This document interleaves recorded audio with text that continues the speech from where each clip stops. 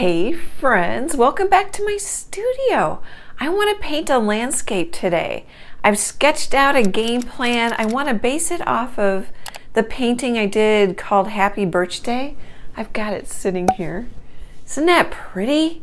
Oh, it's got a satin varnish on it, so you're going to see a little glare. Let's see. There we go. I really like the hint of birch trees in the background on the contrast of the dark, whatever is off in the distance, and then the impressionistic grass. And I think what I really like is like the confetti of the leaves falling. So I want to build on it. I want to change the colors a little bit. I want to see what else maybe we can discover, because I'm learning. I'm getting better as a painter, and the more I paint, the better I get, that kind of thing. So I just did a little sketch. So there I'm thinking of the dark background, but I wasn't real crazy about, I don't know, the layout. So I took the same basic layout and did it again, and I'm liking this one better. Okay, so let's have some fun, guys.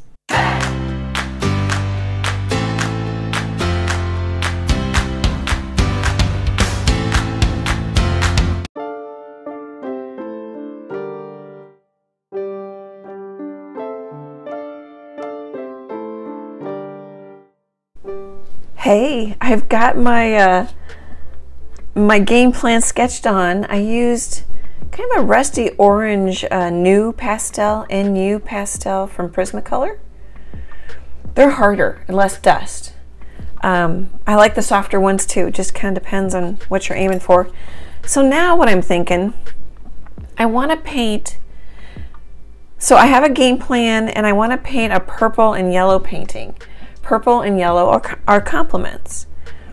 So then I'm looking at my Prism Violet, and it's transparent.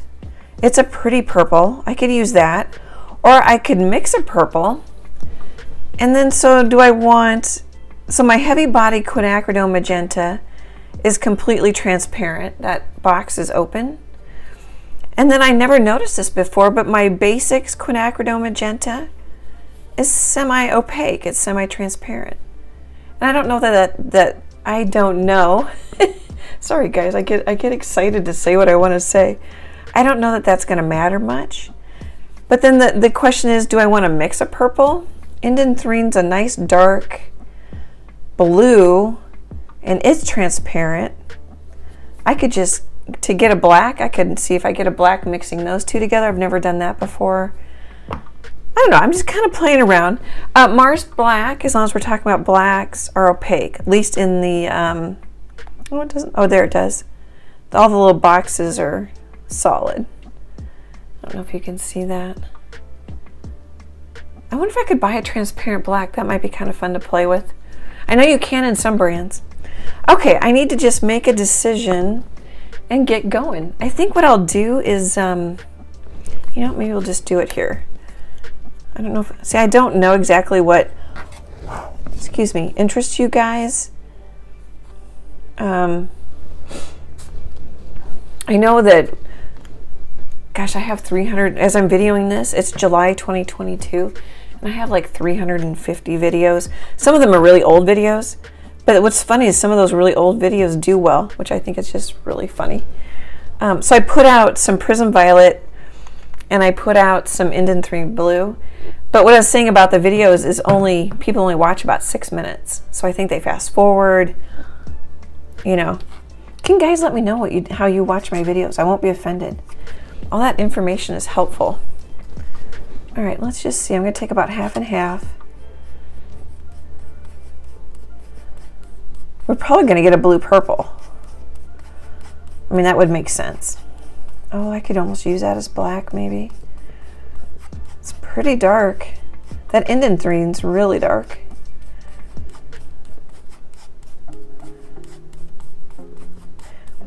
One reason to use the quinacridone, you could just buy quinacridone magenta, yellow, a blue, white, and black, and then you wouldn't have to buy any more colors. These two colors make a great red, make a great orange. This and a lot of the blues make great greens. Okay, maybe I'll see if I can do this. we'll do the Prism Violet, and we'll do the Indanthrene Blue. Here, I'm gonna put out more. Probably should have left myself a little more room. And I don't know, you could use an ultramarine blue, red or green shade. Gosh, use whatever blue you have. Don't feel like you need to go out and buy colors. Prism Violet, use whatever purple you have or mix a purple. A little bit of blue and some quinacridone magenta. You're totally gonna get pretty purples. Let's see, what else do I want? Yellow? I don't know if I need magenta now. Let's see how far we can get with these colors.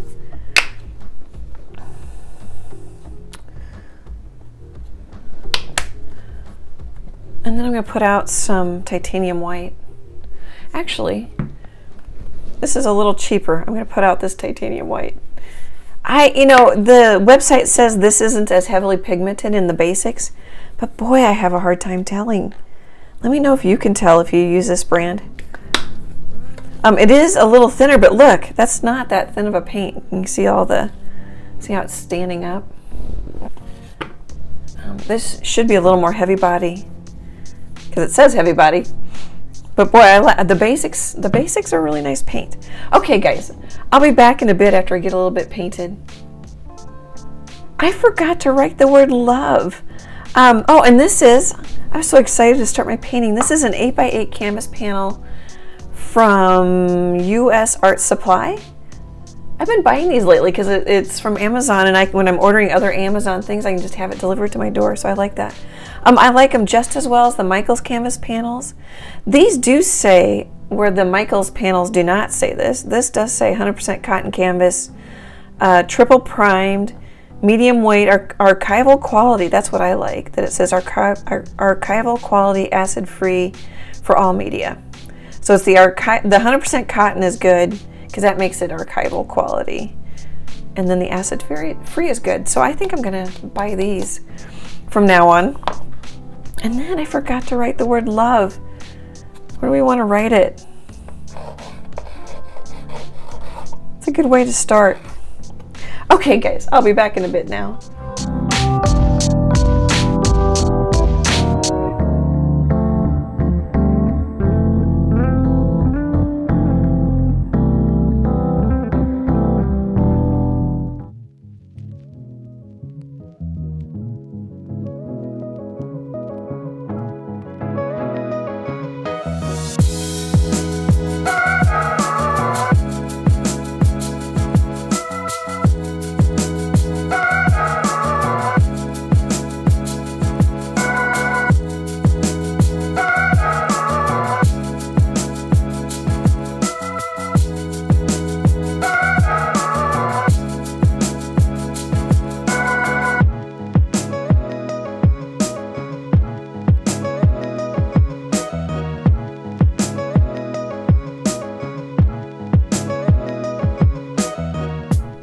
Hey, let's stop a second.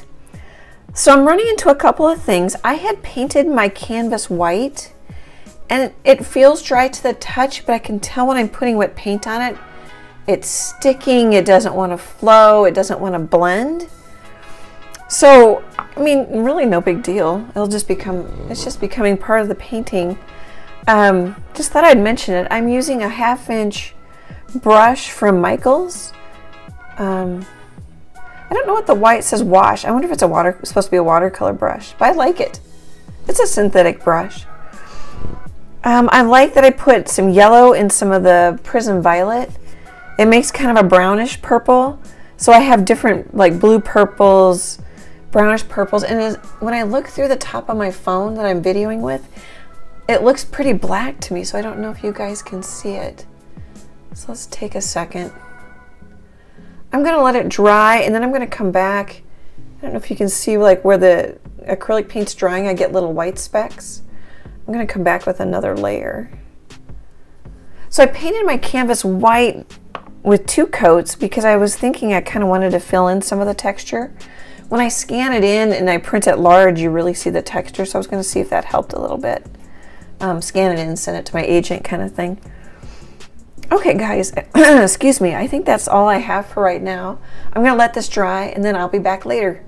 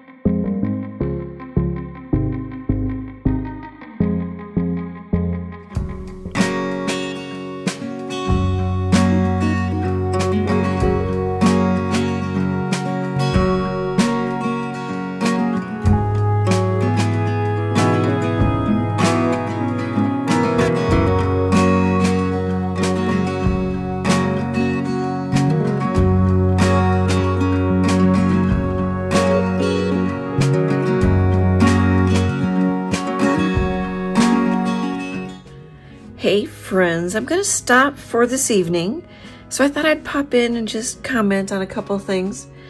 It's starting to take shape, which I like. You know, I've added some, kind of rusty orangey, and then I came back later and added some green. Have some greens down here. I'm keeping it really loose and impressionistic. I've been using this 1/2-inch brush the whole time. I made browns with yellow and purple. This brown has a little blue in it, so it makes it cooler. What else do I need to say?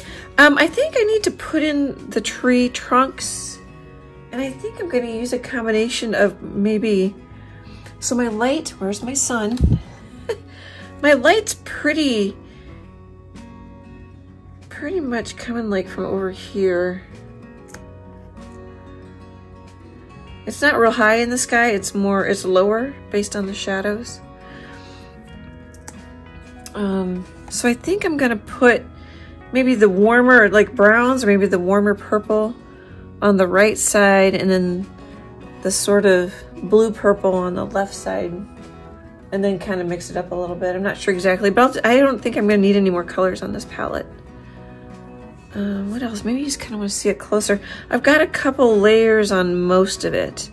Oh, one thing I did is I put just a little bit of purple and some yellow, and it makes kind of that gold color that looks a little bit more muted. But when you get it against all these darks, it looks almost like straight up yellow, doesn't it? I think that's kind of neat. Plus, I've got yellow and purple, you know, complements right there. So, and then this is a real dark area, so I probably will put a little, I don't know, creamy white or something right here, have it pop. I think my focal point's gonna be right in this area. Okay, let you look a little closer.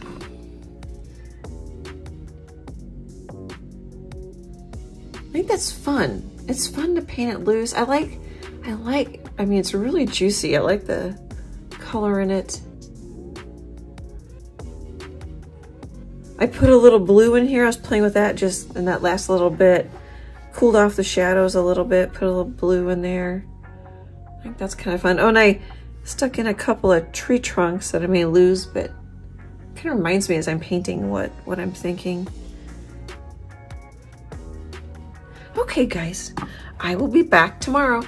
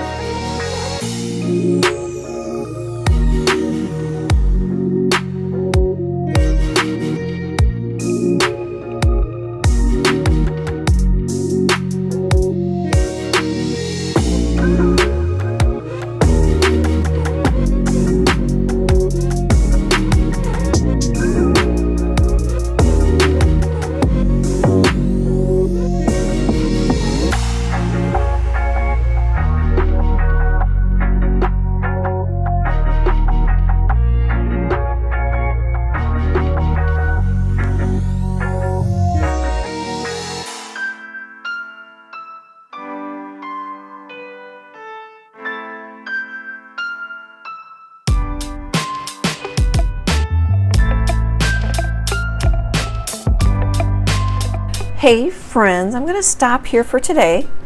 I've been using flat brushes. I dropped down to a 1/4 inch flat. It's a craft brush from Michaels, Craft Smart. I've been using this one a lot for most of the painting.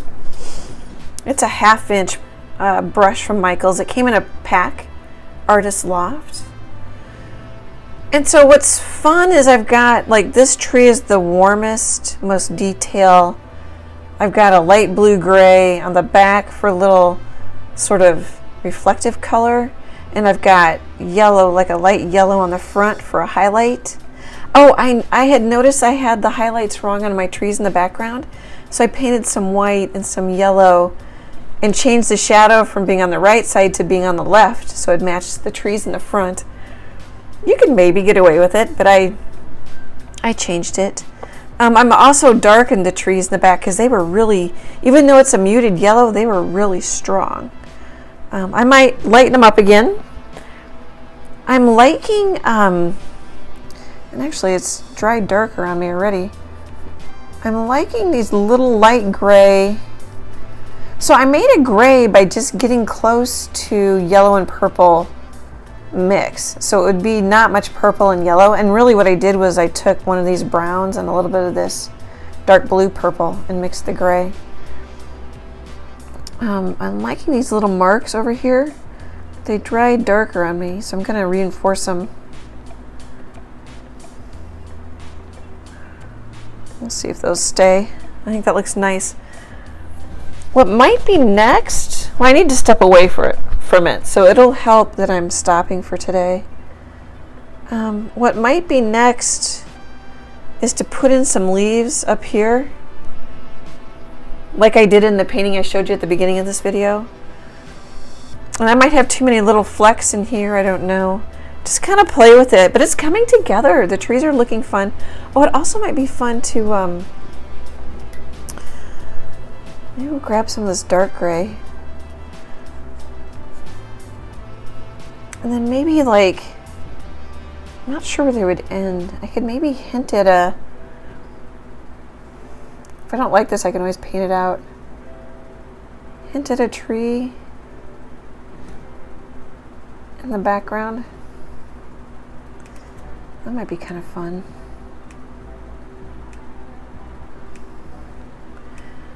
And then, sorry about the wiggle, I've got a wire that was in my way.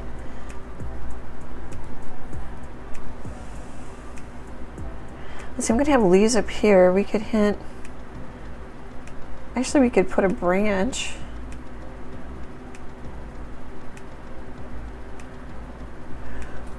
And then we make it just a little darker.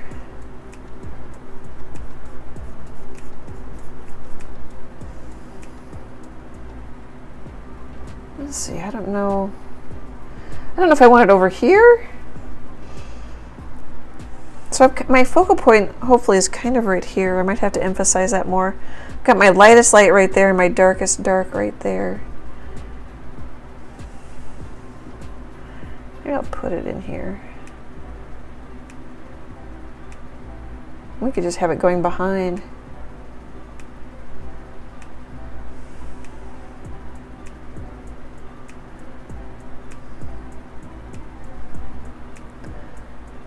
I don't know.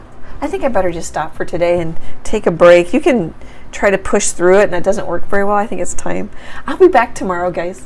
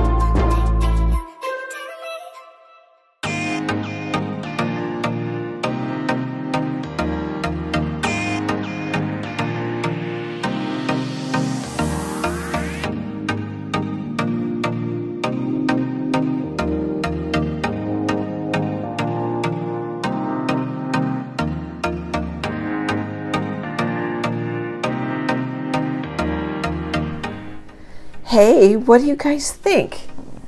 I've got plenty going on. I think I was thinking simpler for the trees in the background, but I really didn't. I've got quite a few bushes and trees. I did darken them. I think that helps to push them back. Then make this area be more in the sun. I like the falling leaves. Just some of them are catching the sunlight and some bunches are not. So I really like that part. Of course, the purple makes it yummy. Purple and yellow complements. Warm highlights on the right, cool highlights on the left. I don't know. See what you think. I will link that video. I think I've already said this. So this is, gosh, 3-4 days later, maybe even more.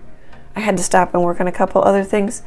So I'm not sure how many days later, but I'm pretty sure I said that I would link Happy Birch Day in this video's description.